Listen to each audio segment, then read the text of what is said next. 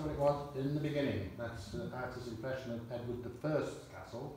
But there was a castle here before, the Welsh castle, and apparently there was no community, but I bet you there were some people around the settlement around the base. And then there is a date on one of the houses on Castle Street, 1119, but I don't know where they got that from actually. Seems a bit too old for me.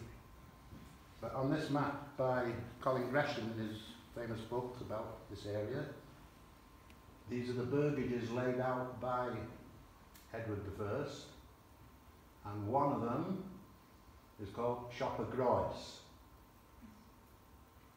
It is number 11, which is 12 there, which is opposite the chip shop. So there was a shop there of some sort. But the things they sold were very basic. I got a list of some ideas: candles, molasses, sugar, dried peas, flour, butter, salt, cheese, very basic stuff, fish, sweets and tobacco, and from the middle of the 19th century, tea, seeds, Manchester goods, which was drapery stuff, and haberdashery. Very basic shops.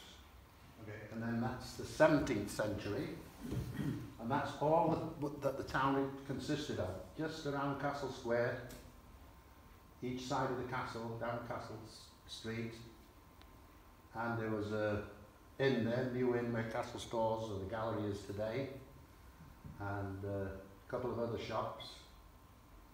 The market was in the square and down the hill to Abermarchnad, as the name suggests, by the lifeboat station to the Blue China, and that's shopping. In the Middle Ages, this one's dated 1642. Now, this is Castle Street. That's number 8 and 10, I believe it, or not, where Shop of Groes was. My father was born in number 8, actually, but after it was converted to a Victorian building. And you can see where it is, by that wall there, exactly the same. That's how it was, and that's how it was built rebuilt in 1899. There was other shops down the hill. In fact, there was loads of shops. There was the fish and chip shop opposite was always a fish shop. Next door, the little cottage down was a greengrocer's. The shop on the corner was haberdashery, wool, and then a sweet shop. And then, oops, before I get to the next shop, this is another look at the old town. You can see the old town there. This is looking down from the Maes. See where the road forks there?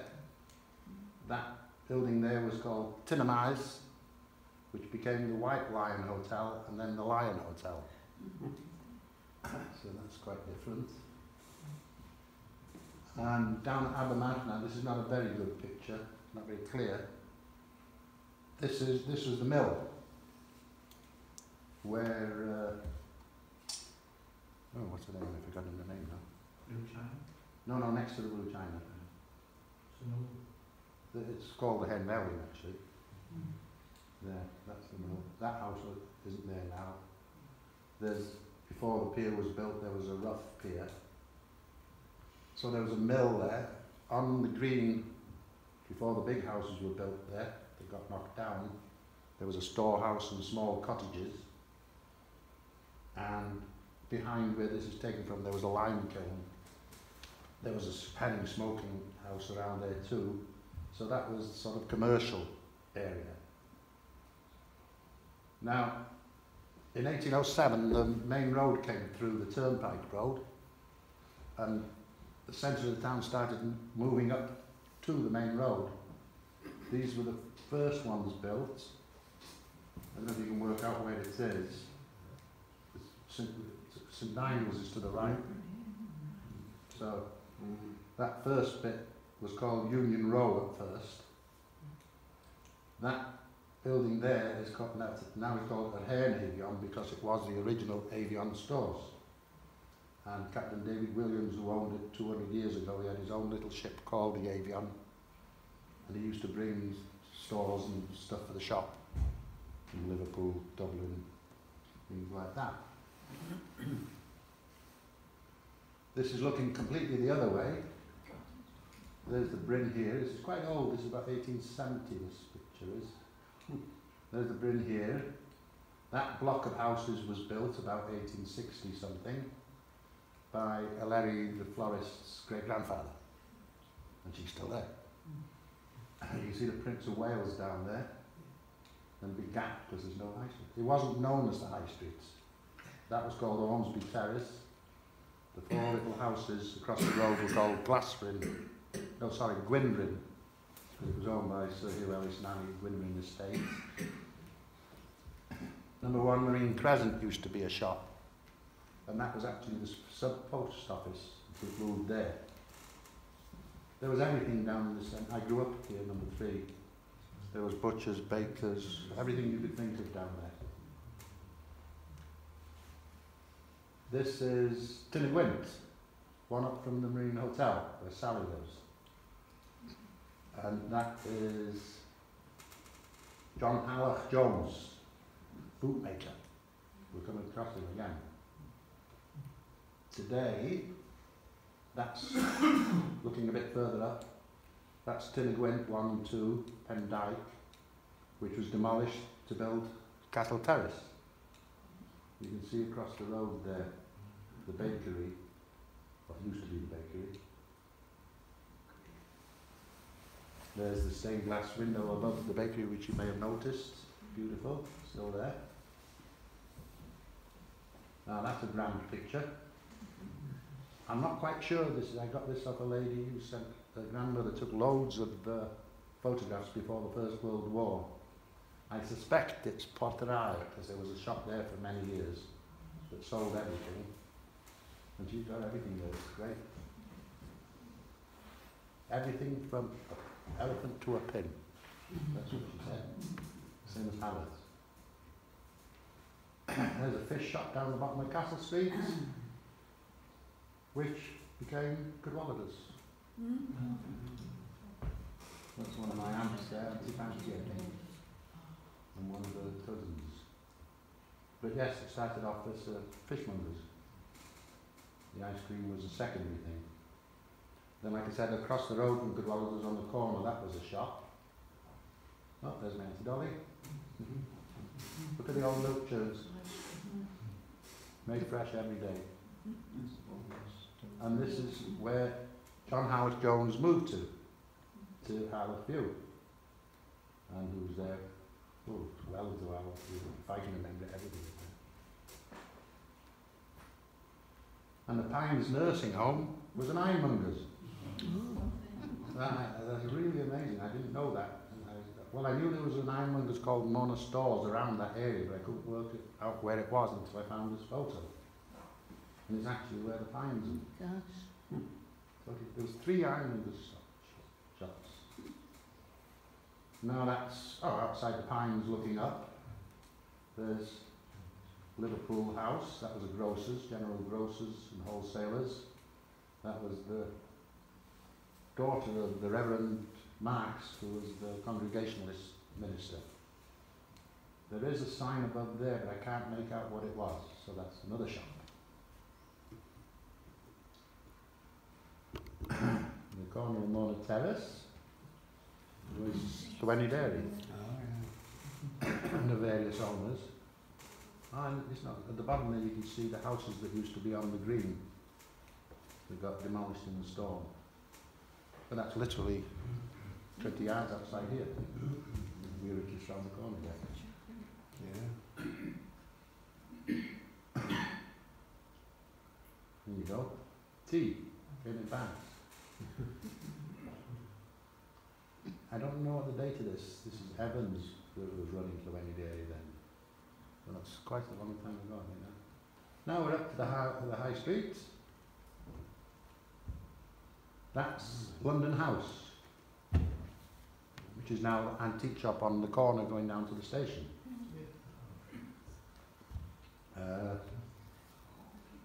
The first occupier was Mr. R.T. Pritchard, ironmonger, saddler, and then we moved down to Sheffield House.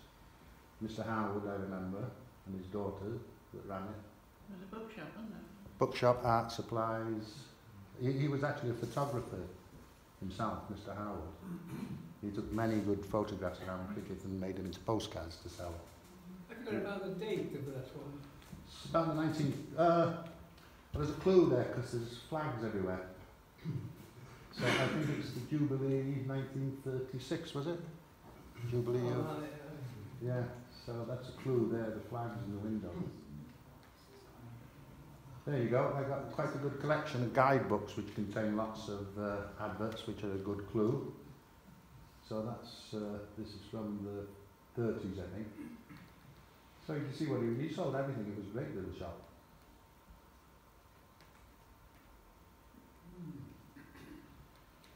This one is not very good one again. It was further down Packet Terrace, to past the station, the Castle Pub towards the station.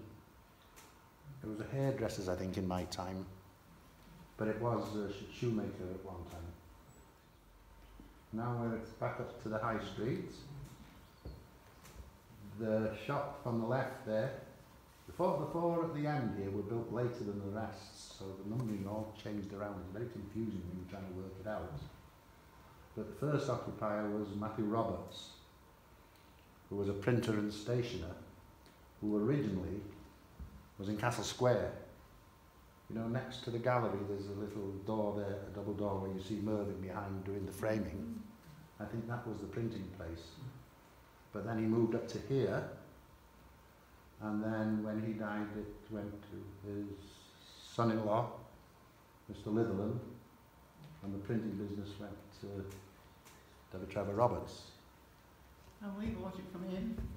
Which one? The press? Yeah. Oh, and when we moved in, there was not a bulb in the place. Where? This house here? In the place. Yeah, is that right? Oh well, take it with you then. It takes all sorts. And then post office was built 1910. And the big house on the corner, when it was first built, it was called Press Wilbur, and it was the doctor's surgery. They had a bit of a nursing home there too. They had. It's changed a lot. Yeah. It was called Moore Elliott one time, which is confusing. And I can remember there was a barber's in there. That's the thing, the shops change so many times, it's so difficult. People start in one little shop, and if they prosper, they move to a bigger shop. You see, or they close down. Or some shops last for generations. So there's very complicated. It's easier to find the old history from the censuses and the guidebooks than the modern history. And because if you ask someone in living memory, you get conflicting or contrary suggestions. Oh no, that was 43. No, it was 45. Oh no. Oh, he was there. Then he was a jeweler's. No, he moved there. Oh. That's to drive you nuts. And the other thing that you'll see further down is shops and businesses retained the previous name, or even the one before that. And the modern example is, we still call Chem's shop the Spa. Well, it's not the Spa. We still call the petrol station Londis, which is not, it's Premier. But they keep the old name in sort of common usage. It's not a very good picture, this, but this is where Christine's shoe shop is. It was Havelock Jones, draper's shop, and that family, Havelock stores moved from two different places. Havelock was actually the name of a ship. His grandfather was captain of Eric Havelock. His grandfather was captain of a ship called the Havelock. There you go, West End drapery stores. Get your corsets and Liberty bodices. Right, this is the big, it's now a house. That was D.O. Price's father. Look at the staff, they had milliners, seamstresses, all sorts. And it was also the post office for 50 years. Before the present post office was built, At this stage when this photo was taken, the post office has moved to half of what a lot of us still call the Orange Tub, because it was the Orange Tub Cafe for many years. And you can see there the telegraph point.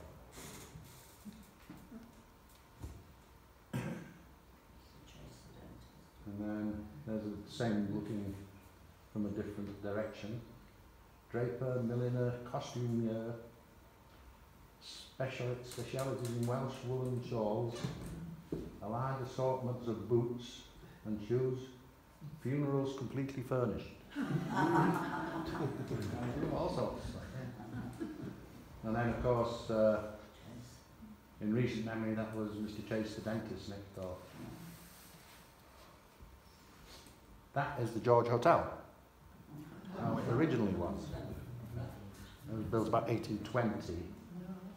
And actually, in a sense, it is called George the Fourth, not just the George, in the early censuses. So one assumes it was named after he came to the throne.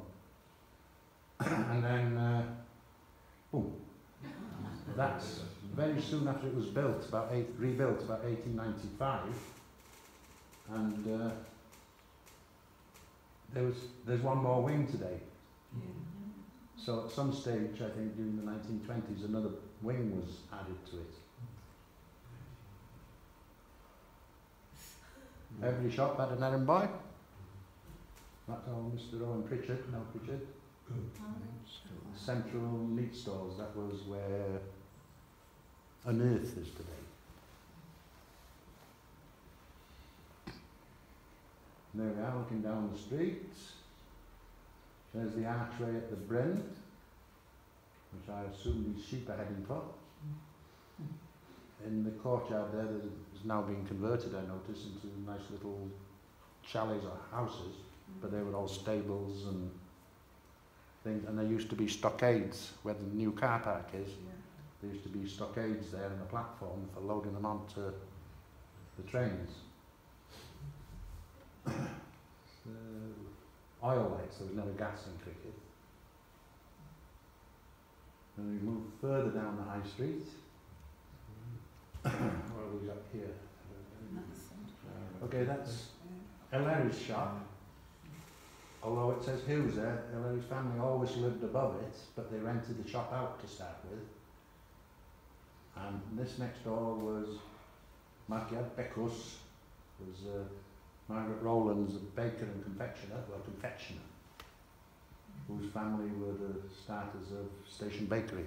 There we got Peter Pritchard, Sheffield House, Sadler, then Ironmonger.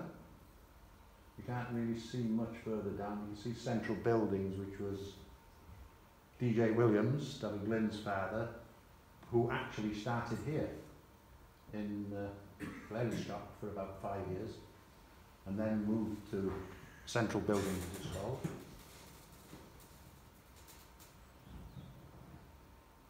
You doing okay? There's another view of what I call Ormsby Terrace from what do they call this place now? May's Chinese restaurant there was Granville Stores. In this photo is a jeweller's. MJ, I can zoom in on this one, it's quite clear. Okay, MJ Thomas. Yeah, jewellers. And also Temperance Hotel. There was 3 or 4 Temperance Hotels. They were very serious people. This is Jones and Richards, was a confectioner. Now where the chemist was a house, because these all started off just as houses originally, and slowly they were converted to shops. I don't know who's in the Larry's shop there, but there's a barber's pole outside. So there was a barber. A lot of them, they sold sweets and tobacco and had a barber's round the back. Like Pike's in Port Maddock. He was a barber as well. And you went right through the shop and got a haircut.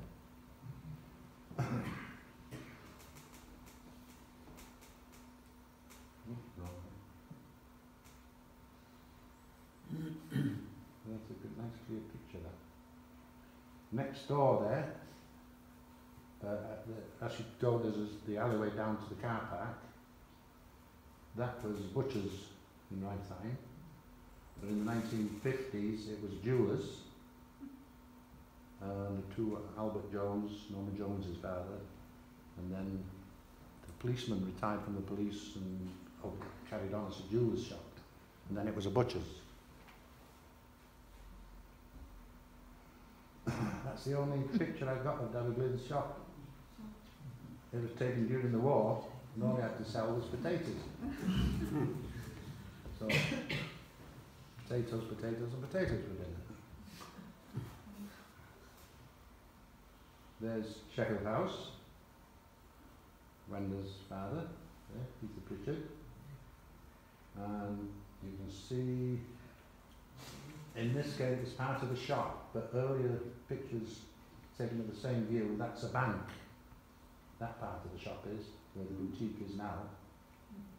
And then next door to it, which is the fishing tackle shop, was Bristol House, which was various things. It was a cafe for a long time apparently.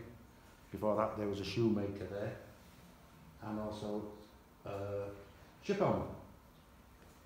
Mary's kind of great grandfather.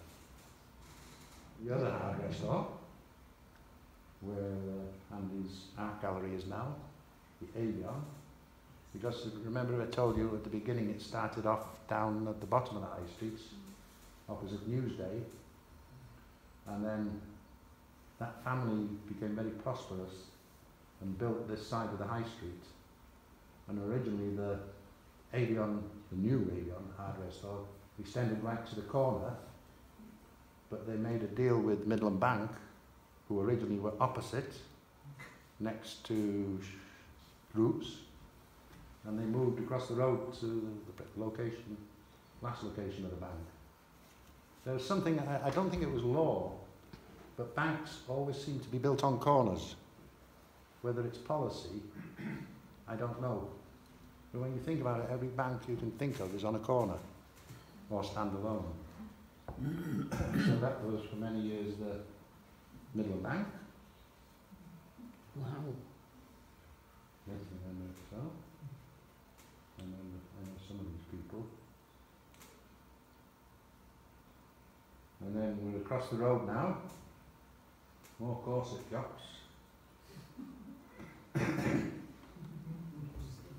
This was 46 High Street, which I told you, it was built by Captain Owen Jones of the Havelock, so it's called Havelock House for about 3 years.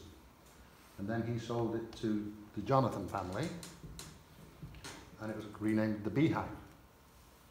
They had it for quite a few years, then they sold it to the Star Supply Company, and the prices are good, all in pennies, you know, 8pence, 6pence, 4pence, that's all pennies. And I'll show you how it developed. That's it in the 1930s. That's Megan Williams, who was still managed the rest there when I was the errand boy. I don't know who that is or that is. That's Robin Starr, Many Moncrief's tied. And that's my Uncle David, that ended up making the ice cream. So that's a good picture.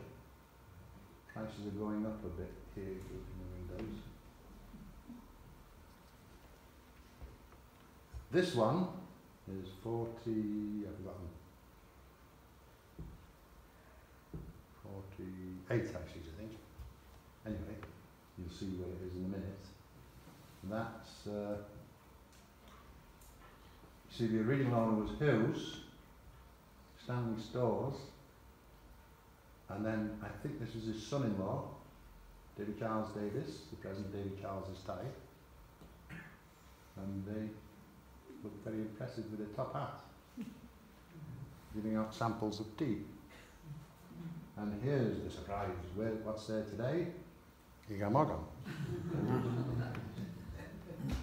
The intention is, part of this project, the Unique Streets, is that all these pictures, we take a modern picture, trying to get it from the same angle, with the people outside doing the same pose, but these are showing off a bit, I think. And put them side by side in display panels. Before it was the Stanley Stores, it was called Daniel House, run by Daniel Bowen. Now this family had 3 or 4 shops in town. They also had a medical hall.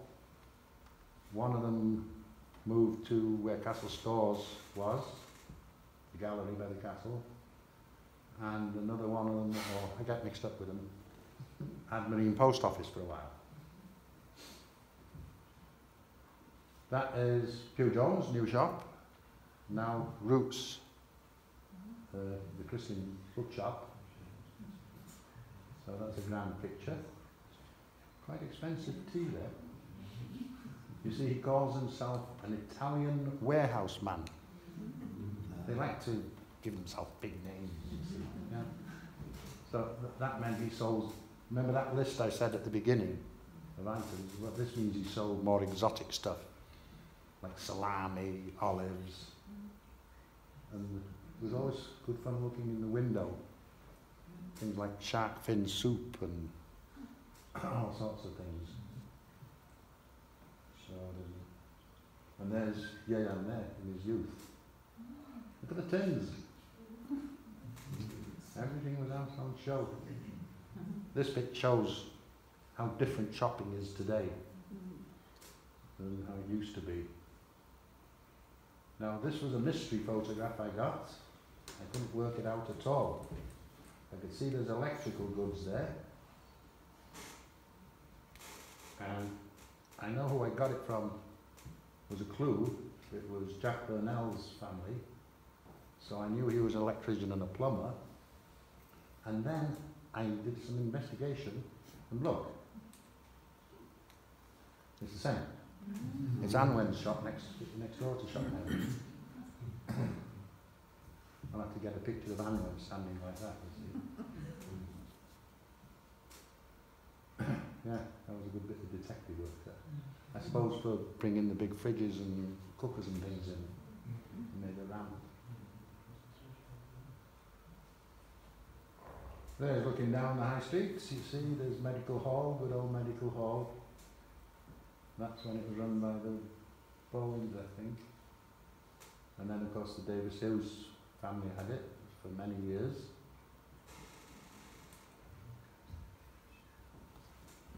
There you go, fix anything. He sold them all over the world. Fixed everything. Rearrangements of the digestive organs and everything. Torpid action of the liver. I won't go into it, it gets a bit weird, like, yeah. And then these pills speedily remove the irritation and feverish state of the stomach and promote a due and healthy decretion of bile. So,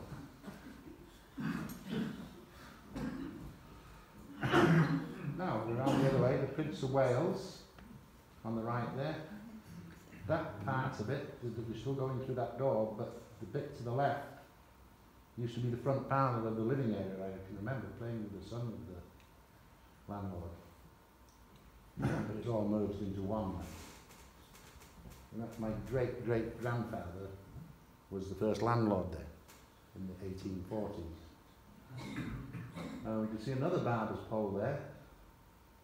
That's been a newsagent for many, many years, since the turn of the last century. Now opposite here, remember me saying that was the first Avion store? Then the same family built next door, which was called Manchester House, and the brother of Captain Williams ran that, and that was a draper's store.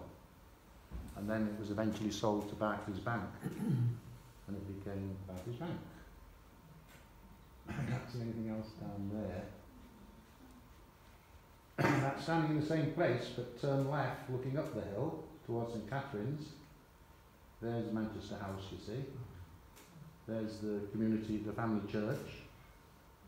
These are the 2 cottages that were there, that were demolished to build a memorial hall. I'll sound them. That was a funny little shop. I don't know if he was connected with Manchester House, but he was a tailor. He probably did the work for the draper's shop.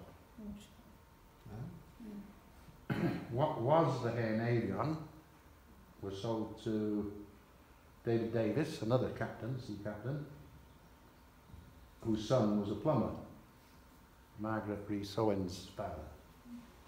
And he sold all sorts of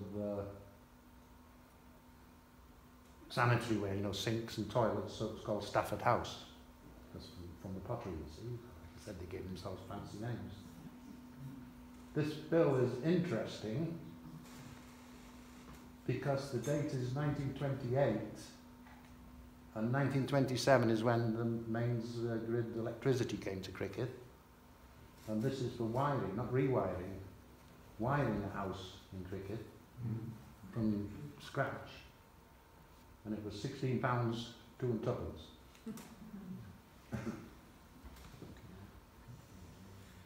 Now across the road again, here we go, he goes, this is a complicated one. This is where the Spa is, but it's not now called the Spa, which we call the Spa or the Mace even. Here it's Ellis's store, that's another relative of mine actually. I've forgotten, Cadwallader Ellis it was. It was Catherine Ellis back of our family. And then, there it is, you see, it became Harrison Jones. And there's inside, now this is my favourite, this is actually 2 pictures stitched together. But look at the things there, isn't that so different to today? Look at that cheese. Monstrous. And everything you could think of, all the biscuits, everything in tins. The tea in those canisters, you sort of made your own mix and everything. And then it was owned by Hill Williams, but he still kept the previous name. You see, this is how they did it, to maintain the goodwill, I suppose, or people remember things. But if you look at this is in the 60s. And if you think of the previous picture with all the things on display, he's now got a cash-out desk. He's trying to compete with Quicksave that just opened in Portmaddock. So all the shops, Shop Newith, Shops down at the road, they all got checkout tills, and you helped yourself. The new shop even had a little mini market around the back. What was it called? Arbeda, that's right, yeah. And it was a real, before shopping all changed, you know, last fight against supermarkets and things like that. And things changed. And then they didn't have errand boys, nobody delivered anything. There you go. Here's my moral for tonight. Everything was wrapped up in little parcels. Fish and chips came in newspaper. Tea came in bags. Well, nice little parcels all wrapped up neatly with a bit of string. They had a tin with a ball of string in and a hole that you pulled the string out and broke it. And then now today, look at it. I'm in Llamas. That is still a butcher's. That one hasn't changed. It was Newell's Butchers. This one, I remember this is a sweet shop, and there's another barber's pole there. That was Jack Bowley, Henry Bowley's uncle. This is mainly the hairdresser's place now. And that's 9, I think. But it was various things. It was her great aunt ran it as a fish and chip shop during the First World War. Then it became a general grocers and tobacconists. And then when they retired, Evan the butcher had it for a short while before moving up the street. We got, we're going up Carnarvon Hill now. There's Sam Baker, where the bakehouse is today. There used to be a shop below it, general sweet shop. And then here's a good one. That's Bronrew. That used to be a general store and grocers. That was, you see, the same families could keep coming in. That was Hilary's great aunts. And then they moved down to where she is today. That was originally called Snowdon View. And I think, oh, I've come to the end of the shops. Who remembers him? Harry Cross from the fair. Because I've finished with the shops, I'm on the fair now.